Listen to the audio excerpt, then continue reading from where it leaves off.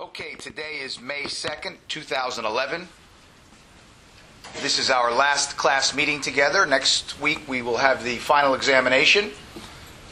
It's been a pleasure spending time with you every Monday. And those of you who are graduating from the certificate, good luck to you. And those of you who are getting your master's degree in child advocacy, good luck to you as well. Before we go, I want to talk about a subject within the confidentiality module that I neglected to mention, although it was among your readings, and that was the victim counselor privilege. But before I begin that, because I record all of these lectures for posterity, I just want to mention for the recording and for the lecture that I'll post that today is the evening after the day in which Osama bin Laden was killed and buried. And a great day for America. I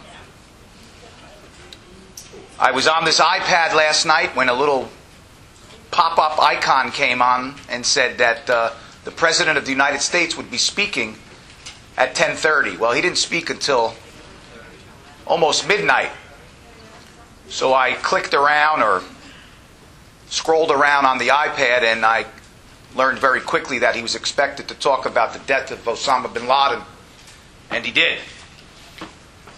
And you knew it had to be big, because very rarely, I can't think of any instance where an American president went on the air at almost midnight on a Sunday.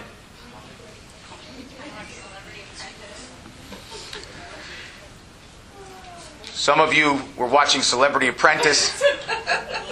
Did they interrupt Celebrity Apprentice? They took it off. Oh, they took it off? Yeah, they took it off. Please. So we don't know who got booted. Well, that might be the next President of the United States, the host of that show, right? No, I don't think so.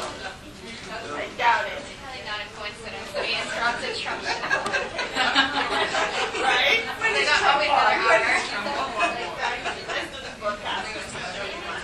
By the way, if someone unearths this audio recording, yes, Donald Trump, the pompous, self-absorbed, perhaps billionaire,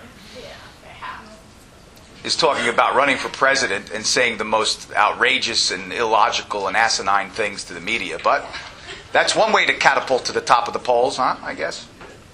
In any event, back to what we are here to talk about, and that is child advocacy. One of the things that I neglected to talk about last week was the victim counselor privilege.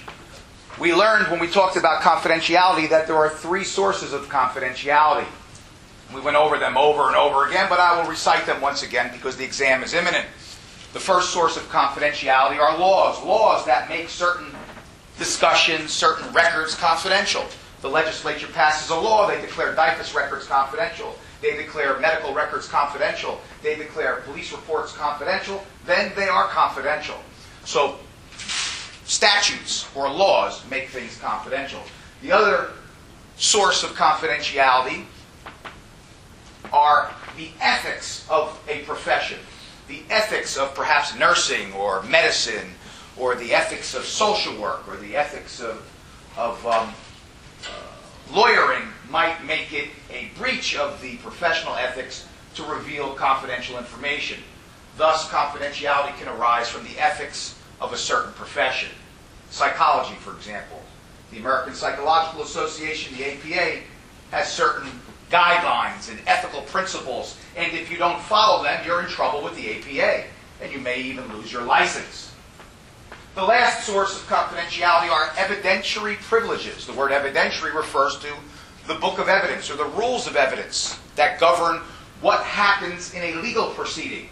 A book of evidence has only one purpose, and that purpose is to let the judge or the hearing officer or the person in charge of a legal proceeding know what kinds of information are admissible or relevant or pertinent to whatever's being reviewed and hopefully resolved in a legal proceeding.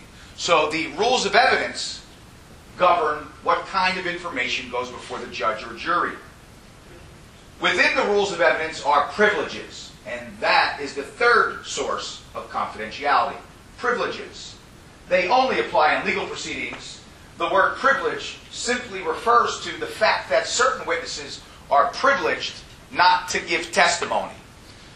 In America, we are entitled to every person's testimony. You cannot tell the court in New Jersey or California or Kansas or Maine or Texas or Nebraska or Utah or anywhere in the state that you will not testify. If you do, you will go to jail. You will be held in contempt. We are, when I say we, the criminal justice and the civil system and the family system, the court system in America is entitled to every person's testimony. Every person's, unless you have a privilege. That's the only way out of being a witness. And that way out is considered a privilege. Because certain relationships are so important, certain relationships are so sacred, so sacrosanct, that the law respects them by permitting you not to be a witness. And it doesn't matter what the crime is. It could be criminal mischief, or it could be a quadruple rape homicide. You still do not have to testify. And the one privilege that I didn't mention last week, and it was among your readings, is the victim counselor privilege. The victim counselor privilege. Certain counselors, specifically those who counsel victims of crime, are privileged not to be witnesses in court proceedings. But in order to meet the requirements of that privilege, a couple of things have to happen. Number one, you have to be a victim counselor. And if you look at the PDF that's in Learning Module 7, it spells out how to be a victim counselor, or it refers to it. You have to have 40 hours of training in some approved program. The thing is, you can't just hang a shingle or open a business and say, I counsel victims. You may, and you may be real good at it. But unless you have the 40 hours of state training that the rules of evidence in New Jersey require, you ain't a victim counselor for purposes of New Jersey law. So you need to have 40 hours of training. The victim has to be in a relationship with you, has to be attending counseling with you as a victim counselor for the consequences of their victimization. Now, you might be a counselor, you might be a psychologist, you may have a business, and you may treat a variety of different clients, including victims of crime. You may even have the 40 hours training. But if your client is seeing you, if your client is attending therapy with you for psychological problems arising from a divorce, or because of nightmares they're having because they were in a terrible car accident, if they are having a discussion with you, and they are in a clinical, professional relationship with you for something other than victimization by a crime, then it's not protected. The relationship needs to be one where you are in counseling to deal with the consequences of your victimization. So, once again, there is a victim counselor privilege. You need 40 hours of training, so the therapist has to have a specific document and a specific course of training that demonstrates that they are a victim counselor under New Jersey law. If that's the case, then the victim, the client, has to be seeing that therapist and being treated, and be treated for the consequences of their victimization. Let me give you an example. Suppose somebody is a bachelor-level social worker. Nothing wrong with that. Suppose that they were able to provide counseling under the supervision of a master's of social work. Suppose this counselor does not have the 40 hours of training. And they were seeing a client, and that client was talking to them about the consequences of their victimization. Well, because that counselor doesn't have the 40 hours of training, the discussion that they had is probably not privileged because they miss an important requirement, right? They don't have the 40 hours of training. Change the facts. That same counselor has the 40 hours of training. So he has met that prerequisite. But he is counseling, get rid of the but, he is counseling this woman for the victimization of her crime. Because she was the victim of a crime, a rape, an assault. It doesn't matter. If it's a crime, it counts, and it's covered under the rule of evidence. But in discussing that, they also engage in discussions about marital infidelity. Or they also engage in discussions because the woman's having a hard time sleeping because she's having nightmares based upon a terrible car accident she was in. Or because when she was a child, she was physically abused. Well, that might be a crime, so I have to take that one off the table. I'm thinking as I speak here. My point is, if the dialogue, if the conversation, if the therapeutic communications are about something other than the consequences of victimization, they're not privileged. Okay? So there is a victim counselor privilege, and it applies to statements that a victim makes to a counselor about their victimization. As simple as that. Except that counselor has to have the 40 hours of training. That's the last piece of confidentiality that I wanted to share with you that I neglected to last time. Does someone have a question about confidentiality or the victim counselor privilege? All right. When we left last week, we were talking about and got in a discussion in some amount of detail about expert testimony and expert witnesses. Someone tell me what a lay witness is. The peculiarly described lay witness. What's a lay witness? Like a social worker or child abuse investigator. Teddy says, anybody who has information, a social worker, a child abuse investigator, yes. Al? Somebody who's involved in the case who saw, heard, or said something. Right, somebody who's involved in the case. It has a connection to the case, but more than that, they not only are involved in the case, but they saw something, they heard something, they perceived something. They have information, as Teddy puts it. What about an expert witness? Does an expert witness necessarily have to be involved in the case itself or been around when the event happened? That's in court? Go ahead and do that. No, the expert witness is somebody that has been deemed having more above average knowledge about a particular subject matter. That's right.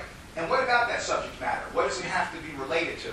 It's imperative that he knows the less possible about the case. That's true too. It's important that he knows or she knows, in the case of a child sexual abuse accommodation syndrome witness, as little or perhaps nothing about the case. And I'm going to make that make more sense in a moment though, so hold that thought. But yes, the expert has to know a little bit more than the average person about a subject matter. And that subject matter has to be relevant to the case, right? It has to be important to the case and to resolving the case and understanding the case. So that's what you have. A lay witness is somebody who saw something, heard something. They're part of the case typically. And an expert witness is someone who has superior knowledge that comes in and shares that knowledge with the court, the jury, or the judge. Either it could be specifically about the case, or it might be as a lecturer or a dissertation type witness. Did I make that distinction last week about the difference between an expert witness who comes in and provides information without knowing anything about the case and someone who gives an opinion? I did. I talked about opinion. I talked about the fractured femur. In my opinion, this femur could not have been an accident because the child fell off a changing table about 4 feet high.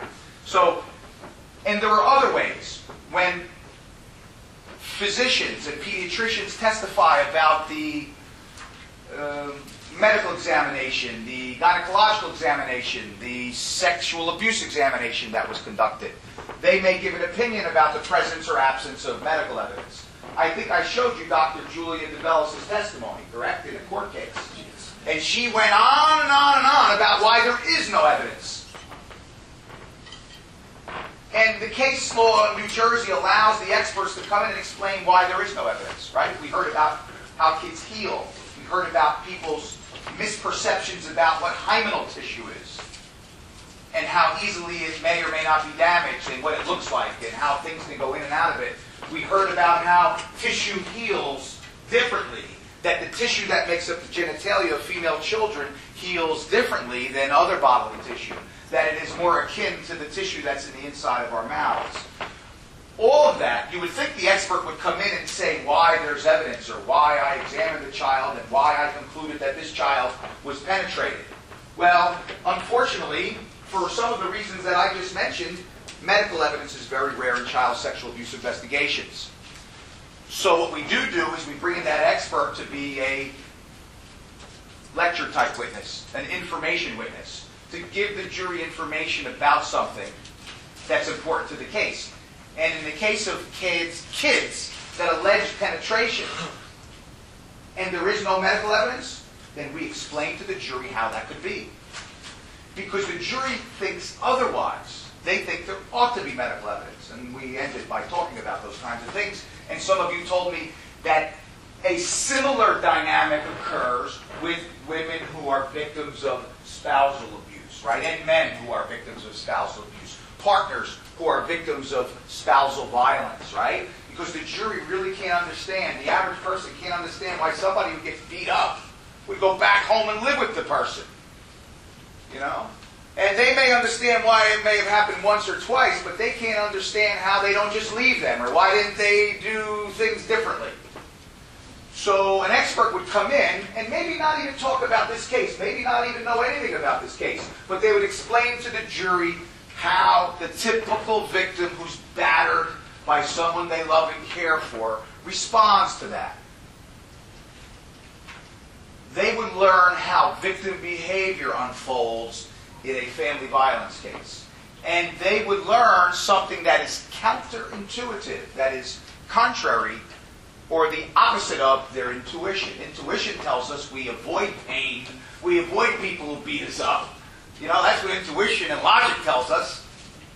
And if we're supposed to go in the jury room and use our logic and intuition, if we go in there and use our logic and intuition, we will rule against the victim. Same thing with kids. Logic and intuition tell us we avoid pain.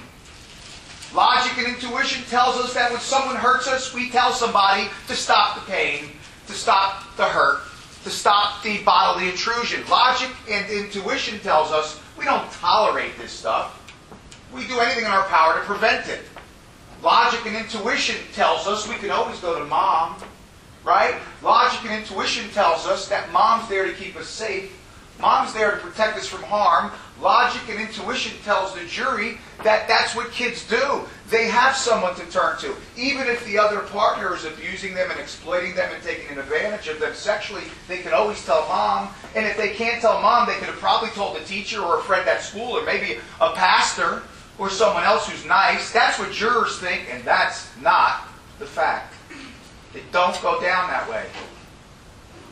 In the vast majority of cases, kids don't tell right away, right? And that's part of what you wrote about in your learning project that was due, right? Kids don't tell right away. And when they do tell, it comes out haphazardly. It comes out in increments, a little bit at a time. They tell some and they take it back. They tell a little bit more and they'll give you a little bit more and then take a little bit back. And when they do tell, sometimes it's conflicted and hard to understand. And sometimes they tell when they're really angry. Sometimes they tell when they're really pissed off. Sometimes they tell at the moment they hate their dad the most. And unfortunately, that's the very moment when they are the least believable. That's the very moment when they are the least credible. And you know, that's the hand that we're dealt as child advocates. But it doesn't mean we have to present our information, we have to present our cases to a jury without even attempting to level the playing field. That's all we want to do. We want to make sure the jury makes their decision. We want to make sure that the family court judge makes their decision. We want to make sure that whoever the decider is, as George Bush used to say, the decider, we want to make sure that whoever the decider is has complete information. You know? that they're not deciding or making a decision based upon incomplete information, making a decision based upon intuition or what they think happens when kids are abused. That's why we're allowed to put on experts in the child sexual abuse accommodation syndrome. That's why we're allowed to put on expert witnesses who can explain to a jury how kids respond to sexual abuse, especially within the family, especially intrafamilial abuse, especially exploitive abuse by someone the child loves and trusts and is in a subordinate position to. That is the worst predicament of all when it comes to sexual violence. Think about it. You know, the average rape victim is attacked by someone that they don't know. It happens once, it's brutal, it's unfathomable, but then it's over. Sexual violence perpetrated by someone who loves you and supposed to care for you is the worst sexual violence of all, because there's no way out. The very person who's supposed to protect you from harm, the very person who's supposed to make sure you live a life safely and securely, the very person who's charged by God and nature to feed you, to care for you, make sure you put your clothes on in the morning, make sure you get to the bus on time, the very person who nature and God and love itself has destined to care for you is taking advantage of you. That's the person you go tell stuff to. So who do you tell? You tell no one, and you get abused. And you get abused over and over again. And eventually, as all people do, and this is what Dr. Summit talks about, as all people do, when faced with trauma, when faced with violence in which there's no way out, you learn to cope. You learn to deal with it. People are able to withstand extraordinary amounts of pain and violence. We all think, and I know I think this way, that I couldn't. But you do. And you will, if you're ever in that situation. And that's what kids have to do. When faced with an overwhelming force, when they are in a position in which there is no way out, nowhere to run, and no one to tell, they deal with it. They cope. They figure out every strategy imaginable to get out of that situation, not physically, but psychologically. Madness may even come in the end, unfortunately. And that kind of madness is what we call clinically dissociation. They go somewhere else. They deal with it in their own way. Sometimes they stay late at school. Sometimes they try to lock their doors with nails and crude hammers. Sometimes they wear baggy clothes so they don't appear sexually attractive to the molester. Sometimes they run away. Sometimes they do it and get it over with quick. All of these things are ways of coping. They're ways of surviving. They're ways of getting up the next day, the next morning, and having a somewhat normal childhood. But the average person on the street don't understand that. It's not even close. They don't understand how people react. They think they know how they react. They think they know how the average person should react. But they don't. And there are now years and years of sexual abuse cases and incest cases that have validated Dr. Summit's research.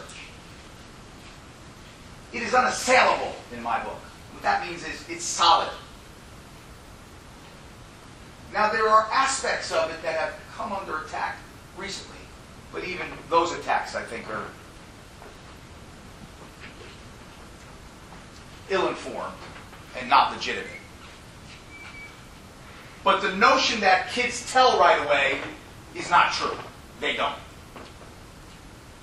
And the notion that kids, when they do tell it all, is untrue. And the notion that when children do tell, they stand by their statements is not true either. Some of them do take it back. And the way that we educate juries is by putting an expert witness on the stand.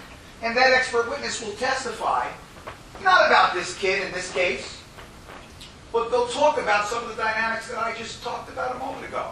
They'll talk about, in a general way, the child sexual abuse accommodation syndrome. They'll tell the jury the inside baseball information. They'll tell the jury the very specific stuff about child maltreatment that they don't know about. They'll educate the jury.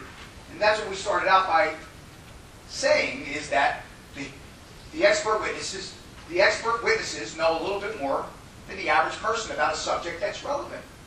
In this case, and I say in this case, in the case of sexually maltreated kids,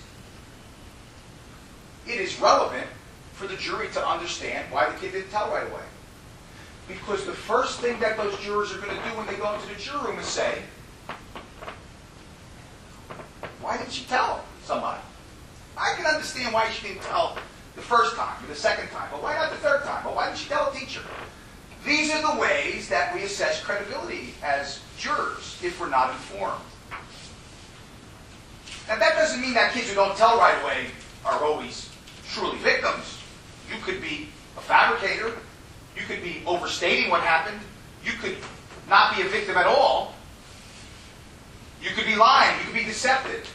You could make a claim of abuse and claim it happened in the past and not tell right away.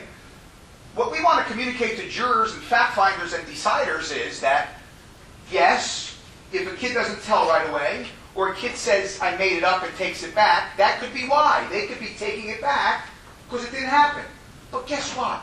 They could be saying it didn't happen because it did and they're afraid. Or because it did and they just want the case to end. Or they just want their family to be like it used to be.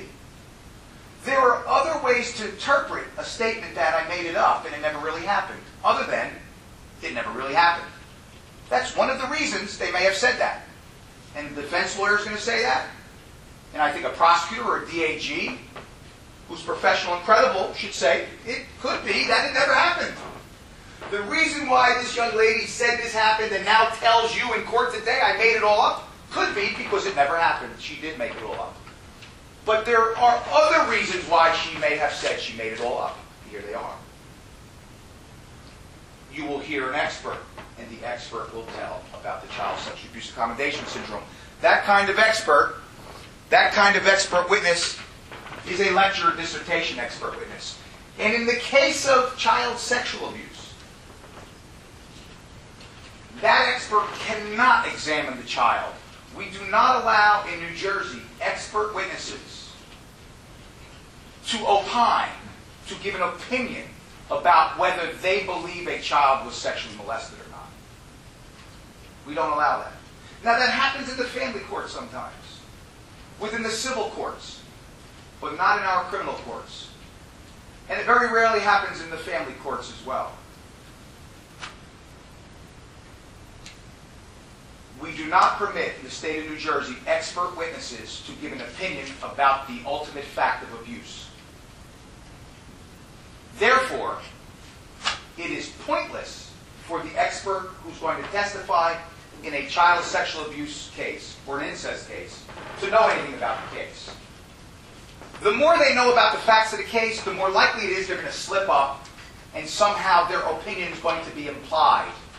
The very fact that they know about the case and the jury knows that they know about the case, suppose, for example, it came out that the expert did meet with the child and interviewed her for 45 minutes and heard her account of victimization. But no one asks that expert any other questions about that. Every question to that expert from the time he takes the witness stand till the time he goes out the door is just about the general syndrome, as if he read the syndrome aloud and walked out. The fact that that expert is sitting in court today on behalf of the prosecution or on behalf of the DAG, the courts have said, sends an indirect message to the jury that they believe the kid. However implausible or attenuated or distant that is, however long you must go to connect those two dots, the courts have said it's enough. It's enough to infect the integrity of the trial. You follow what I'm saying here? The expert meets with the kid, interviews the kid, says nothing else other than testifying about what this syndrome is all about. The courts have ruled that the jury might think that, hey, if she's testifying for the government, she must believe it. And she also met with the kid. If she met with the kid and understands this syndrome article thing, she must believe the kid. Why would she testify for the government? So we're getting back to what you offered earlier. And that was they shouldn't know anything about the kids. Because their only role is to talk about how kids go through abuse and how they deal with it and how sometimes they take it back. And you don't need to interview the kid and say that. That's why I say to you, any one of you social workers who works for DIFUS that's been doing this for 5 years, you could be an expert in these cases. Because you've seen enough cases. If you've been doing intake, if you've seen enough cases to understand how kids respond to abuse. You've seen more than a few recantation cases. You've seen more than a few cases where the teenage girl discloses in the middle of a heated argument about that or some other monumental issue in her teenage world. You've seen them. You've seen more than a few cases where kids say that they were abused between 6 and 9 and they're 11. You've seen more than a few cases that involve delayed disclosure. And that's the only purpose for expert testimony, is to explain how kids react. Can I ask you, Yes, Teddy. for example, in the video that we watched, with Dr. Christine Baker, so if she were to be the counselor for that particular case, so you can use her to explain the child abuse accommodation syndrome, I think the case was in court. Teddy said, we're going to look at that video in a minute, but Teddy's saying or asking, if the child is in counseling because she was referred there as a result of what was disclosed, or if the child is in counseling because they've been in counseling for other reasons, and that counselor is offered as an expert witness in court about the syndrome, what's the impact of that? Does that create problems? And I think it does. Unless the jury never hears about that. If the jury never hears that that child is in counseling with the expert, then you don't have a primary problem about the jury inferring that the counselor believes the child.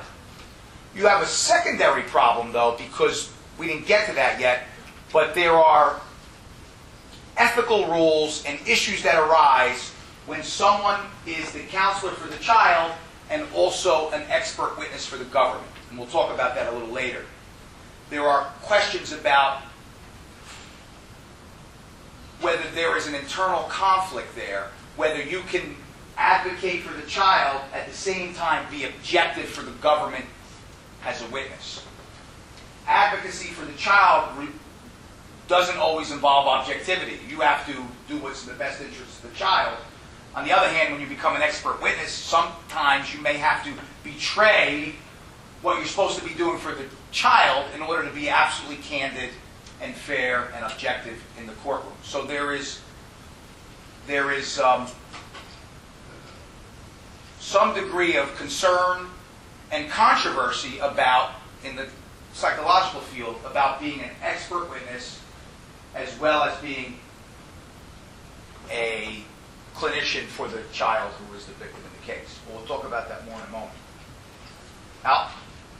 In the testimony of Dr. Bellis that we saw, Yes. was she also not allowed to give her opinion on that testimony, or could she have given an opinion? I think the child's name in that case was Destiny, and Dr. DeBellis evaluated Destiny. She did a medical exam, head to toe. Head to toe. She could give her opinion in that case. However, there were no findings.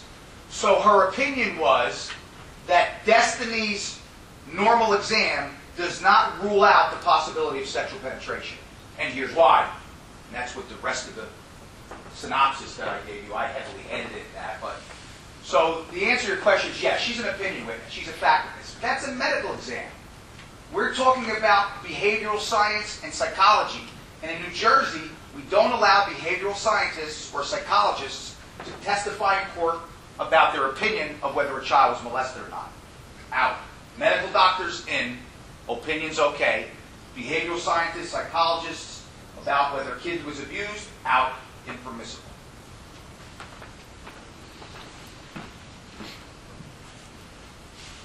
Well, here's the thing Teddy brings up at page 222 in your text. You don't have to go there, but Professor Myers, who wrote this textbook, talks about avoiding dual relationships. And that's what I was talking about. Being the child's counselor as well as the expert witness presents some ethical quandaries.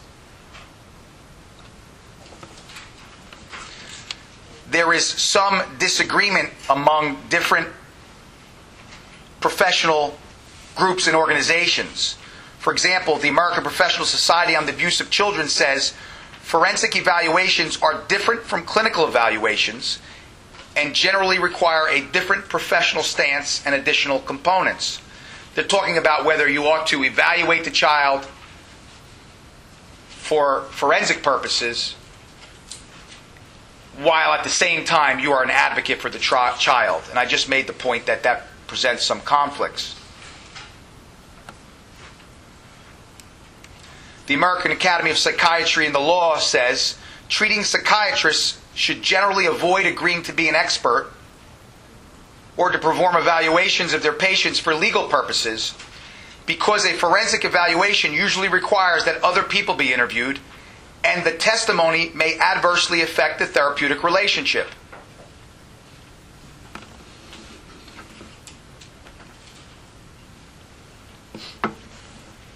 APSAC, the American Professional Society on the Abuse of Children, says further, when a professional is called upon to engage in more than one professional role, such as therapist and then advocate, investigator and therapist, assessor and healer, the professional must be clear that there are different responsibilities and tasks required for each role.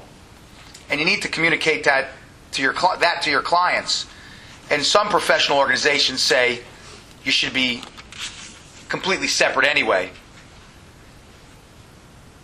The Association of Family and Conciliation Courts says that a person who has been a mediator or a therapist for any or all family members should not perform a custody evaluation because the previous knowledge and relationships may render them incapable of being neutral and objective. So it goes on and on. The takeaway here for you students is you ought to avoid being the child's advocate therapist and the government's forensic evaluator. They ought to be two different people.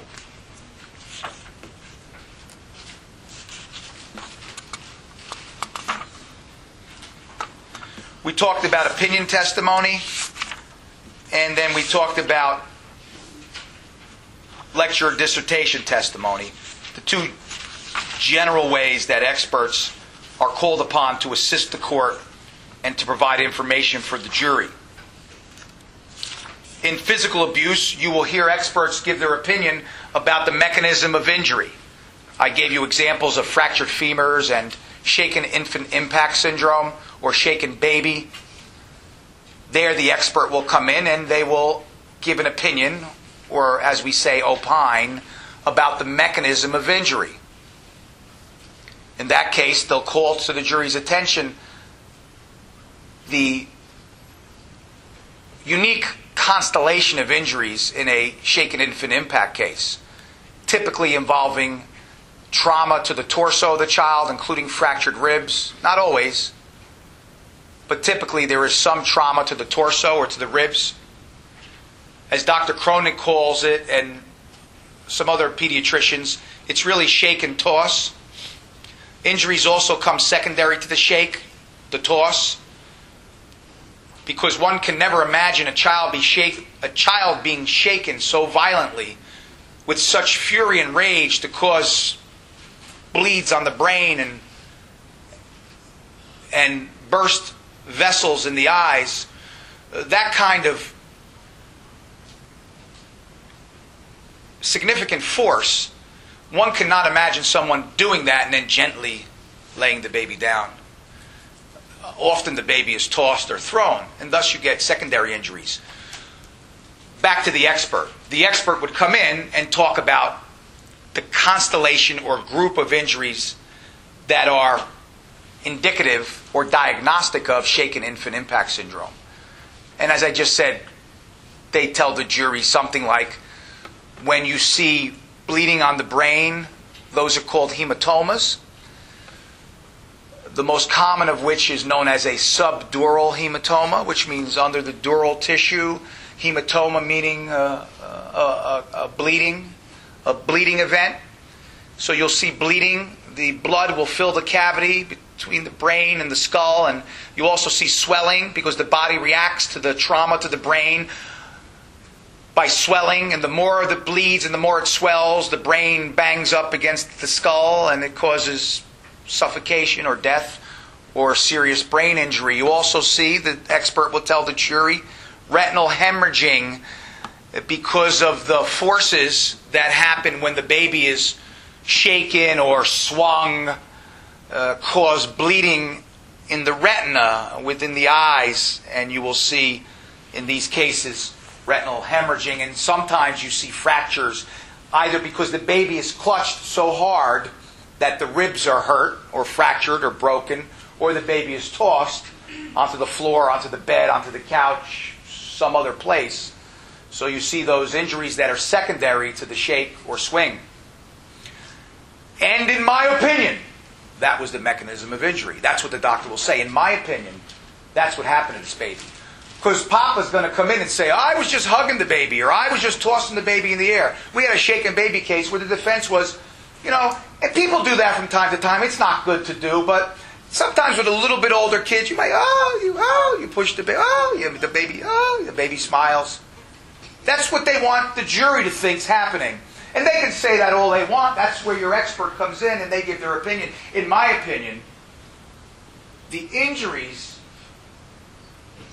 that I saw when I evaluated this child, when Mr. Jones and Mrs. Jones brought the baby to the hospital, are not consistent with tossing the baby in the air and catching the baby, as described by the defendant in his statement. In my opinion, these injuries are consistent with what has been described in the medical literature as shaken infant impact syndrome. Thank you, doctor. Tell the jury what that is. And then they explain what I explained a moment ago, in my way of explaining it, certainly less clinically and less eloquent than a physician who does this for a living might do. But they explain to the jury how shaken infant impact syndrome or shaken baby syndrome happens. And as a prosecutor or a DAG, our role then is to tell the fact finder to take what the doctor gives us and explain to the fact finder, whether it be the judge or the jury, why that defense doesn't hold water. Does the defense's case hold water? It doesn't hold water. And the reason is because, and the doctor says this, and the DAG can drive it home, it requires such force, such fury, such rage to create the kind of back and forth motion, or what they call G-forces, for the brain tissue to disconnect from the other brain tissue that feeds oxygen to the rest of the body, including the heart. It takes such force for that brain to come unhinged and unmoored from the skull that it cannot happen with simple tossing or caressing or swinging. There is only one other kind of scenario that emergency room physicians, and the only people who ever see shaken baby type injuries are emergency room physicians. It's a situation of acute, severe trauma. It is an ER case every time, and every victim winds up in PEDS ICU, sometimes for days if they survive. The only other kind of scenario where you see the kind of violence, and I use that in its generic form, the kind of G-force, the kind of back and forth at such velocity. You know, I was saying shaking or swinging, because you could swing a baby or shake a baby or swing a baby. One shake's enough. You could swing a baby, and you could swing a baby with such force and such velocity and such violence that these unusual group of injuries occur. The only other situation in the ER that physicians see this, and they do see it quite commonly, not in little babies, but in grown-ups, is what? What do you think? What kind of injury rolls into the emergency room and they look at the brain of the person and it looks just like a shaken baby case? Car accidents, high-speed motor vehicles. Don't even have to be high-speed, car accidents. And part of the reason is the most damage happens in a shaken infant impact syndrome case when it stops. So what happens is, the brain is in there and it's kind of buoyant and has connective tissue and it's built to withstand some motion and movement, right? But it's that swinging or that shaking where the brain and the skull is going back and forth. And with infants, there are different dynamics because the cells and the tissue is not fully developed yet, and their heads and their bodies are still forming and developing. So there are different dynamics for children which add to this shaken infant impact equation. But it's not only the swinging or shaking that causes the injury, but the most injuries cause when a baby stops. When the baby hits the couch or the floor or the rug or wherever the baby stops. The toss, the shake and toss. And in a motor vehicle accident, what happens is, and Dr. Kronig does a nice job of explaining this.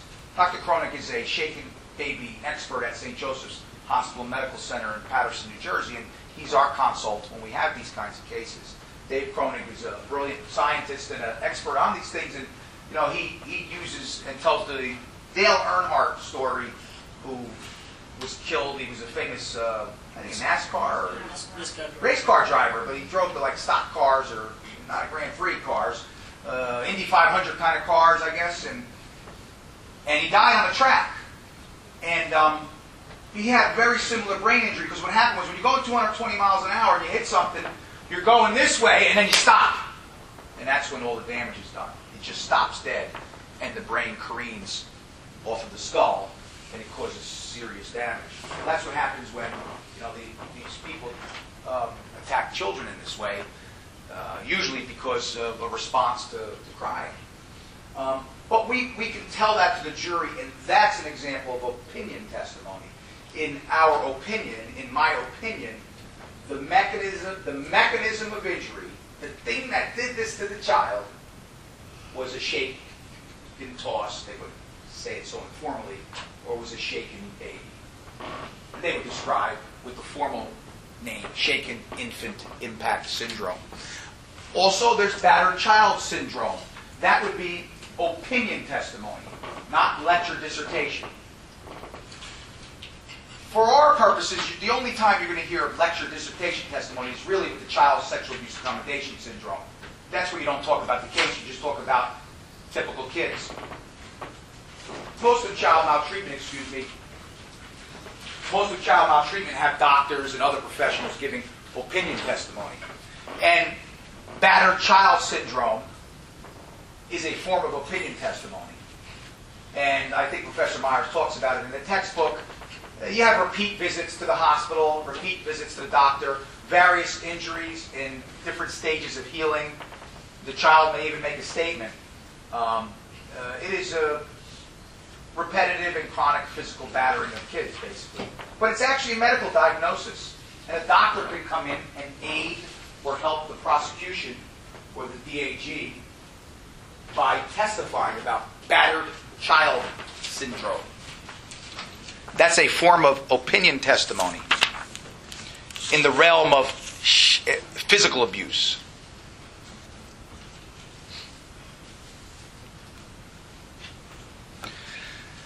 One that you don't see too much of, I suspect that if you've been around in the Division of Youth and Family Services for 10 years, you may have one or two of these, or you may have a colleague who had one of these, and that is Munchausen syndrome by proxy, where the caregiver has a mental illness that causes them to fabricate illness or injury to the child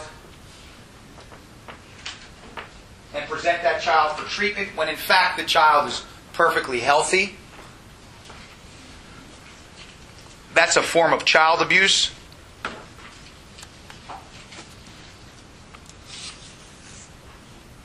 But there's risk. Neglect is a form of child abuse, and you may need an expert in certain cases. and an expert can come in and testify about medical neglect, children who have illnesses have to have their illnesses treated, and if caregivers don't treat them, the children can get ill or are at risk of illness or at risk of death. And if caregivers don't take care of those issues, then there are consequences. And you may have an expert come in and talk about what the consequences are and what the potential is from medical neglect. There are a lot of different ways that an expert might testify in a physical abuse case. We talked about sexual abuse. We're not allowed to offer it as substantive evidence. That is, sexual abuse is not a permissible diagnosis. We're only allowed to talk about the typical responses of the sexually abused child, generally and generically. I think I gave you the article I wrote in 2000 among your readings. That's pretty much the point I was making before about how to use these in a criminal case, but that's how you use child sexual abuse testimony in virtually any legal proceeding. I wrote that for prosecutors, but it applies in any legal context. Let's take a look at a video clip that will show you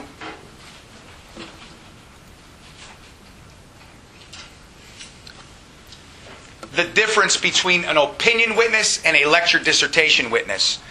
You're going to see the first witness give an opinion as to the sex offender's dangerousness and whether he should be institutionalized for mental health treatment.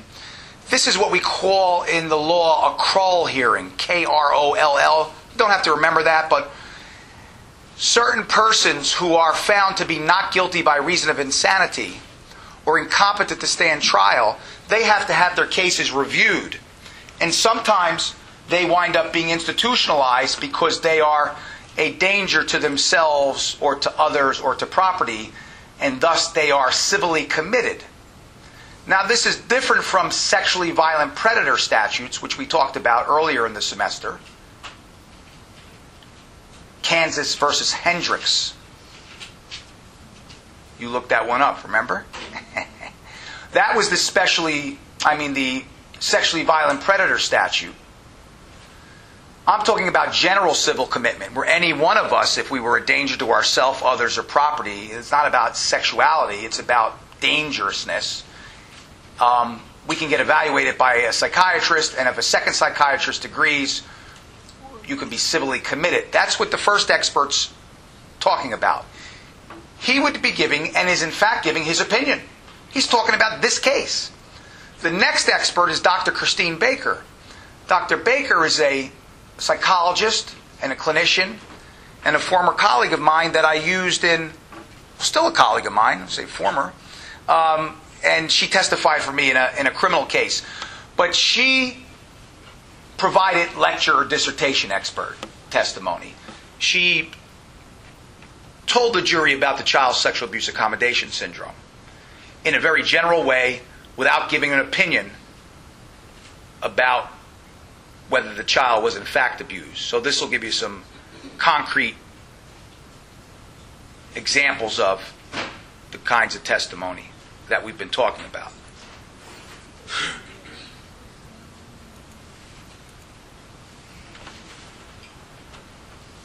Okay. Got to get you some volume.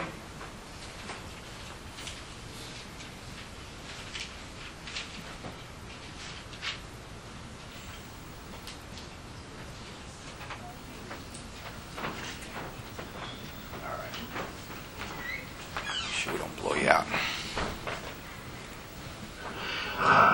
Given his history of suffering from a major mental illness, that being schizophrenia, chronic paranoid type, compounded with a history of cocaine dependence and access to diagnosis of antisocial personality disorder, that as a result of this, he continues to be a danger to himself and to others. Requires a structured setting. as what a fine forensic treatment center is. In fact,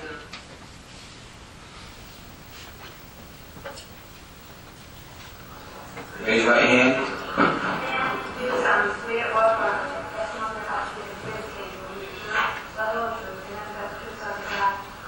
Dr. State your full name, spell your last letter. Okay, thank you, Dr. Baker. You can bring that with you, or if you have a report or anything. Do you have any of the documents you might be referring to? No. Okay, come on. Just follow Officer Klein.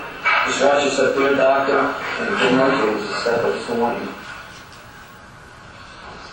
First, I want to talk a little bit about your background, experience, and education, okay? Yes, You are a PhD I am. and a licensed psychologist in the state of New Jersey. I am. Where did you obtain your PhD? From Seton Hall University And when did you get your PhD? in 1990 And what discipline? in child and clinical psychology. You have a New Jersey certification. I have 2 New Jersey certifications In what discipline? as a teacher and as a school psychologist. You have a master's degree as well. I do. In what discipline? School and community psychology.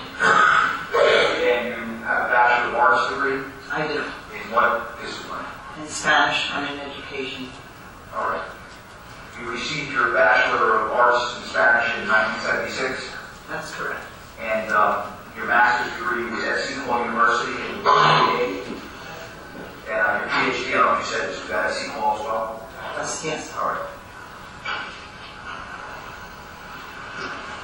Your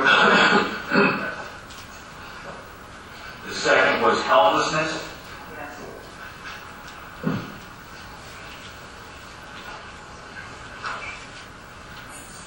And I just want to kind of underscore the fact that the power differentiation or the power differential between an adult and a child really relates to the authority that an adult has over the child. And I think it's similar to what I just said, that if you're an adult and who's in an authoritative position over a child, like generally happens within the family, as it does in school or a daycare situation, you have authority over that child. The child really isn't in a position to exert control or to say no to someone who's in authority, which again reflects the helplessness and vulnerability of childhood. Okay. And perhaps this is a good transition. Let's move on to the trafficking and If in accommodation. fact there's secrecy surrounding the abuse and the fact that sexual abuse occurs in isolation with no one else around, given all the other kinds of secrets that then develop out of not being able to tell anyone, and given that children are vulnerable, they're helpless, and they feel that there's nothing they can do because of the secret, and because they can't say no to an adult in authority. We're not even talking about the possibility of being hit or physically beaten if in fact they quote-unquote don't go along. But given their secrecy, given their helplessness, kids easily figure out that there's nothing else they can do. They can't run, they can't What they do is to do what normal, healthy children do, and that is find ways to cope. They find ways to, and that's what accommodation means. If in fact they feel trapped, there's nothing they can do. They find a way to, for what their thinking is to keep the family intact. So if you remember in terms of secrecy, if in fact the secret is, revealed, horrible things are going to happen, oftentimes directly.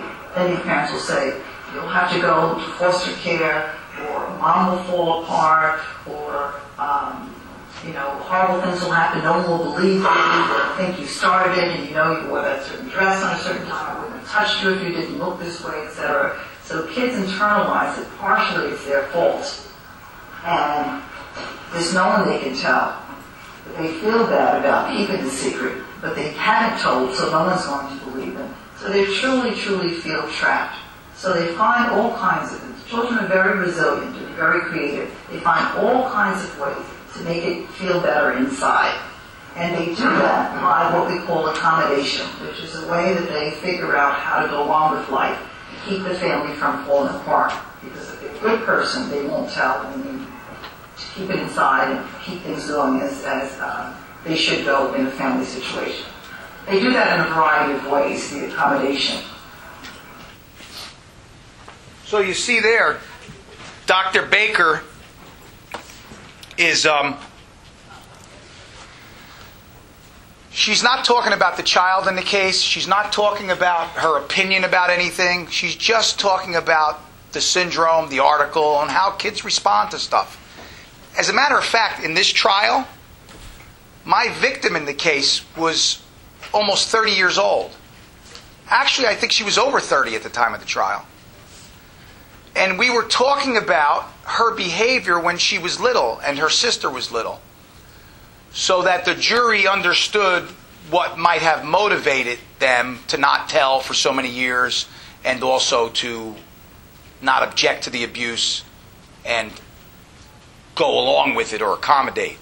But again, Dr. Baker doesn't say anything about the kid or the case, and she didn't know anything about the case. I didn't tell her anything about it. I just told her, I need you to tell the jury about the syndrome, and you want to let the expert know what you want him to focus on. I said, I want you to focus on, I believe, delayed disclosure and accommodation.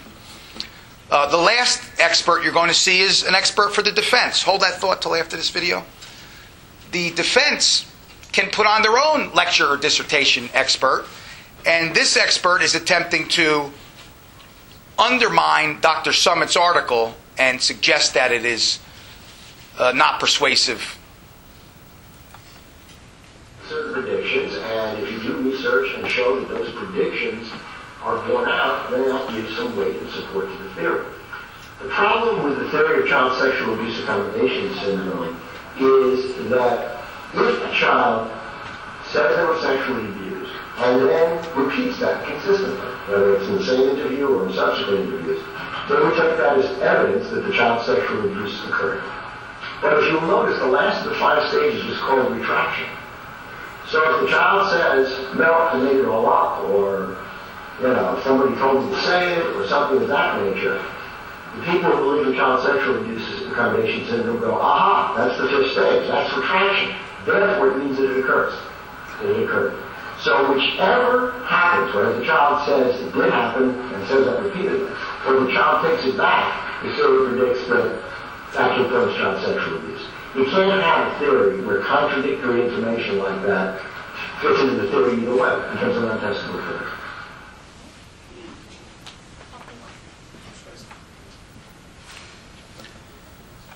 Well, the problem with that expert testimony, if you want my commentary, is that's not what the syndrome says. He is arguing to the jury or lecturing the jury about why the syndrome is not persuasive. He's arguing that child advocates believe that if the child recants, then it proves that it happened. Or if the child exhibits behaviors that are consistent with the typical child, then it must be true. But that's not the theory of the syndrome nor the theory of the prosecution in these cases.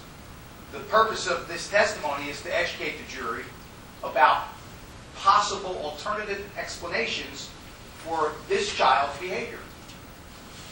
That is, she didn't tell right away and it could still be true. We're not saying that if they don't tell right away, then they must be victims, or it must be true. And he is really confusing the purpose of the syndrome. And he is misleading the jury about the purpose of the government in that case, suggesting that it's diagnostic. That's the number one rule about the syndrome. It's not diagnostic. This isn't medicine. It's just observational and behavioral science. I'm sorry, you had you wanted to tell us something or raise a question? The question was, are the expert witnesses paid? Some are and some aren't. Depends upon what institution that they work for. The Division of Youth and Family Services has contracts with certain experts. Sometimes, as part of that contract, the expert will testify for the state, either the prosecutor or the DAG. Sometimes they'll work pro bono, but most of the time they work contractually and they get paid. I guess the answer to your question is almost all of them get paid, but some of them are on retainer, so to speak. They may have been paid a long time ago for the original evaluation and may never have to testify in court in support of that evaluation in the case of battered children and physically abused kids. But yeah, they get paid for their time. So I have a question. Yes. Now, I was just wondering, I've not heard in any of my cases where an expert witness was called, but then you talk about professionals doing evaluation. So we pick a psychologist who did an evaluation on a client, and I guess when we go to trial, sometimes this professional is called to testify. What is? I think I'm trying to figure out where that professional falls into. That professional would almost always be an expert witness. What kind of professional? If you had a nurse that came in who the child was referred to for an examination and they came to court to testify about what they saw, they would be an expert. They were not part of the case until, when I say we, until the government, until DIFAS asked them to be.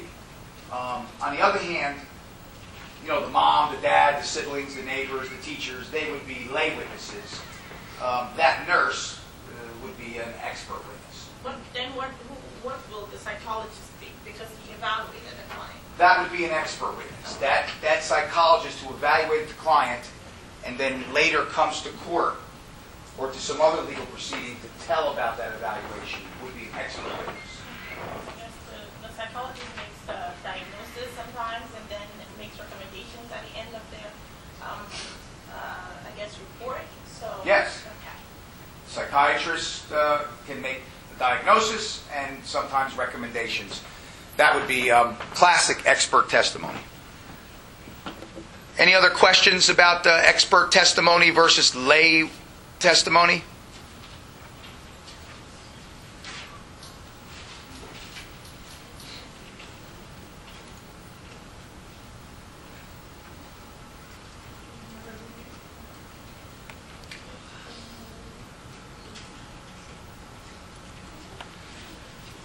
This video clip is of the child interview specialist, and she would be considered a lay witness, even though she's a professional. Your next witness, please. Yes, sir. Thank you.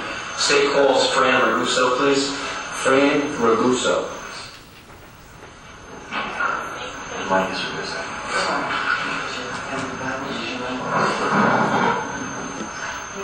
You do solemnly swear that the testimony you're about to give in this case will be the truth, the whole truth, and nothing but the truth, so help you God? Say your full name. Francine Russo. Spell your last for the record. R-A-G-U-S-O. Mr. Russo, you want to come forward, please? Just watch your step over here, and then as you come into the witness box, watch your step again. Have a seat, relax. Mr. Fried's going to be the first one to take part. Thank you, Judge. Mr. Russo. Good morning. Mr. Russo, whom are you employed? The State County Prosecutor's Office in the Special Victims Unit. And what capacity are you so employed? I perform all forensic investigative interviews of children that have alleged physical and sexual abuse under the age of 12. And for how long have you been so employed? I have been there since November 27, 2001. Okay. Tell us a little bit about your position, please. Basically, what I do is I'm housed at the Child Advocacy Center, which is a residential home in Patterson. Whenever we get referrals or complaints that come into our unit, if the child is under the age of 12, I will assist the detective in conducting that interview with that child. Mr. Russo, were you so employed in this manner at the time of Tuesday, October the 8th, 2002? Yes, I was. Okay. Calling your attention to that date, do you recall becoming involved in an investigation that surrounded an allegation of child sexual abuse with an alleged victim by the name of Destiny Ruiz? Yes, I did. And could you please tell us how you became involved in this investigation? I had received a referral that day approximately about 10 o'clock in the morning from a Jacqueline Ventura, DIFAS caseworker, who stated that she had... Objection, Your Honor. Without telling us what she was... All right, so let's just stay in, Jack. Let's hear it. Just don't tell us with someone else. told you in that regard. Go ahead. Okay, I had received a referral that day regarding a child by the name of Destiny Ruiz regarding a sexual abuse allegation. Okay. And based upon this referral, what if anything happened?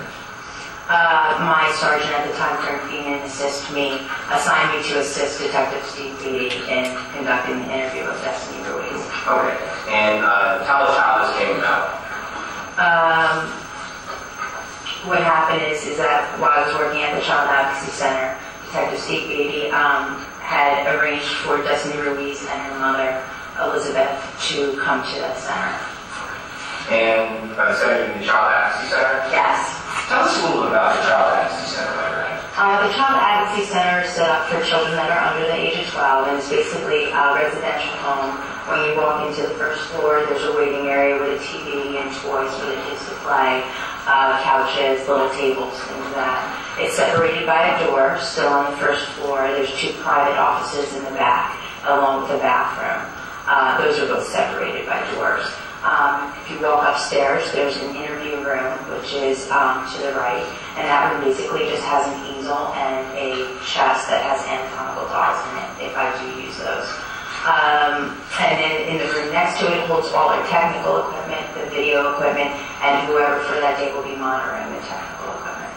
And are all interviews of children under the age of 12 that allege this kind of abuse conducted here? Yes. And why is this so? They're all conducted up there in that interview. That's where all my interviews are videotaped and recorded. And why have the interview at the Child Advocacy Center as opposed to someplace else at the police station? We feel at the Child Advocacy Center it's less intimidating, less traumatic for a child to walk into a house which is child-friendly than walk into a detective bureau. Now, on that day, on October the 8th, 2002, you just told us how Detective Beatty had arranged for you to be right there. Tell us what happened. Tell us the first steps you took in this situation. Destiny and her mother, Elizabeth, showed up at the Child Advocacy Center. I briefly introduced myself to the mother and the child, letting them know who I am and what I would be doing that day. Then I escort Elizabeth Bedrego back to my private office, and I conduct an intake statement with the mom. Mommy Elizabeth Bedrego? Yes. And what is what sort of information did you elicit from Elizabeth during this part of the meeting? I let Elizabeth know that I'm going to be interviewing her daughter, that I basically get pedigree information from her, date of birth, addresses, things of that nature, and then I do ask her what brought her to the center that day. And I also then ask her to come out there to the waiting room, introduce me to Destiny again, let Destiny know that she's going to be talking to me, and let Destiny know that it's important for her to tell the truth, and that the truth is really what happened. And Elizabeth complied with all that in my presence. Was Destiny present for your intake interview with Mom? No. And she was again located in the waiting area? Yes, she stayed outside of the waiting area, separated by a door, and then we were separated by another door into my private office, where me, Detective Steve Beatty, and Elizabeth were all sitting. After your pre-interview or your intake interview with Ms. Bedrego, and then after Ms. Bedrego brought you or went out back outside the waiting area with Destiny, and the information was related to Destiny, what happened next? I then escorted Destiny upstairs to the interview room, where I conducted my interview of Destiny. Okay.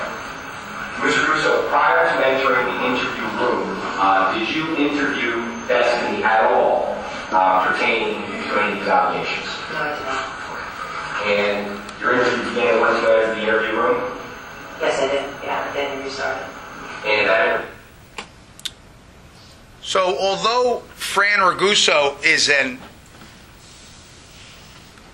employee of the prosecutor's office and a professional, her testimony here is not as an expert. She is simply describing what happened that day. She is involved in the case now, in the case, with the kid, because she interviewed the kid. So by coming to court, she's testifying as a fact witness or a lay witness. She's not giving her opinion, nor is she educating the jury about a subject matter that is relevant to the case and needs to be explained. She is simply testifying about the process of interviewing this little girl, Destiny, at the Child Advocacy Center. And she's describing what happened. I met the child, I met the mother, I asked the mother what happened, I told the mother to tell the child to be truthful and that I was going to bring her upstairs and interview her, and then I brought her upstairs and I interviewed her. So she's a fact witness. She's a lay witness. And a particular kind of lay witness, I use this clip for other reasons, to explain in forensic interviewing and to train interviewers about the process of testifying about your interviews. In these kinds of cases, the interviewer, Ms. Russo, would now show the video of the interview. So there's nothing to be said about that. She doesn't testify about it, but if she did, if she was a clinician or we did not videotape, then she would say what happened during the interview and testify. It would never be as complete as watching the video itself, though. And we don't have to do that because here the video speaks for itself. She, in essence, is setting up the video, introducing the video. That's this testimony, and that's why it's fact testimony. It's about something that happened that she was a party to. Al? I was going to ask if that is hearsay, but I believe it isn't. It's because of the 10 years exception. That's right. It would be hearsay because the video recorded statement that Fran did, despite the fact that she's on the witness stand, was a statement that was made out of court, that was offered in court for the truth of the matter. We want the jury to believe that that statement made out of court, offered in court by someone other than the witness, the kid, Destiny, we want them to believe that that is evidence that Destiny was molested. But you answered your own question, Alp. Because of Rule 803C27 or the tender years exception, in this case we can infer that the court ruled it was trustworthy and thus admissible. And that's why this piece of hearsay was about to be introduced. You'll see how typically, or you saw how typically hearsay arises. Usually out of the clear blue and when the witness is ill-prepared. I've watched this clip many times, but Fran's eyes get wide and she's like doesn't know what happened when the lawyer goes, objection, hearsay. And Jackie Ventura from DIFAS called in a referral and she was saying, and then Jackie Ventura told me, beat, freeze frame, pause, hearsay, Judge. What? She was about to say what Jackie Ventura told her. What Jackie Ventura told her probably included statements about what the child said. I don't remember this case at all, but other than what I've seen over and over again on these clips. But she may have said something like, or been about to say something like, yes, Jackie Ventura from DIFAS called me and said that Destiny Ruiz told her teacher at school that her father comes in her bedroom and puts his fingers on her vagina at night. That's why what the defense lawyer did was good from a defense perspective. He stopped that hearsay from coming out. That unreliable hearsay, that unreliable statement of another witness who's not here, subject to cross-examination, and is not subject to cross-examination. So the other, you don't see him, his name is Russ Bickert, he called out hearsay. The judge ruled that it was hearsay and it's not admissible. He tells Ms. Russo, don't tell us what she said. The prosecutor's purpose was not to get all that stuff out that I just said probably was what she was about to say. He just wanted to set up the sequence of events that led to her being assigned the case. So he was perfectly happy to have her reformulate her response. He didn't want to get out that Destiny told the teacher and the substance of what Destiny told the teacher. So that hearsay was nipped in the bud. There was no exception that I could think of. Jackie Ventura calls Fran on the phone to tell her about what a girl told the guidance counselor or the teacher at school about her father molesting her. Okay. There's no exception that I could think of. It's not a dying declaration. Nobody's dying. It's not an excited utterance. You know, it's not a contemporaneous statement. It's not a statement to a doctor for purposes of diagnosis or treatment. It may be a tender years exception, I mean, if that's what she said to the teacher, but we're talking about Jackie Ventura. Jackie Ventura talked to the teacher who talked to the child. So there's no exception, it doesn't come in. And that's a very good example of how hearsay manifests itself in the testimony of professionals, including DIFAS workers.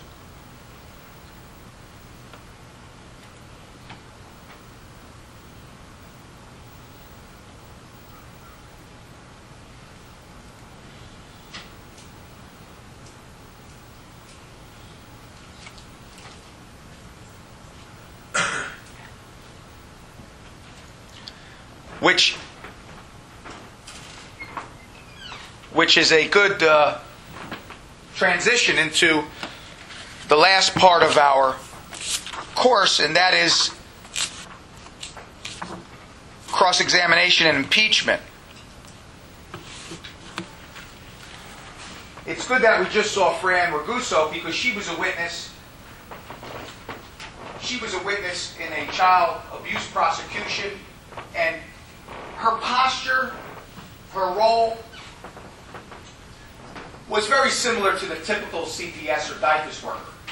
You may find yourself in the very same position she did, and you may find yourself sitting in the witness chair and hear an objection based upon hearsay or any other manner of objections. And what you did see here, eventually Ms. Russo gets cross-examined. And I want to talk about what the purpose of cross-examination is. I mean, this is by no means going to be thorough, but it will at least give you, as a child advocate, some insight into how child advocates are scrutinized by defense lawyers, whether it be family court or criminal court or some other legal proceeding. The purpose of cross-examination is to cast doubt on the witness's credibility, on the DIFUS worker's credibility or recollection. And there are a number of ways to do that. We're going to focus on what Professor Myers calls impeachment of lay witnesses. I'm not going to focus on expert cross-examination. That's a different kind of cross-examination.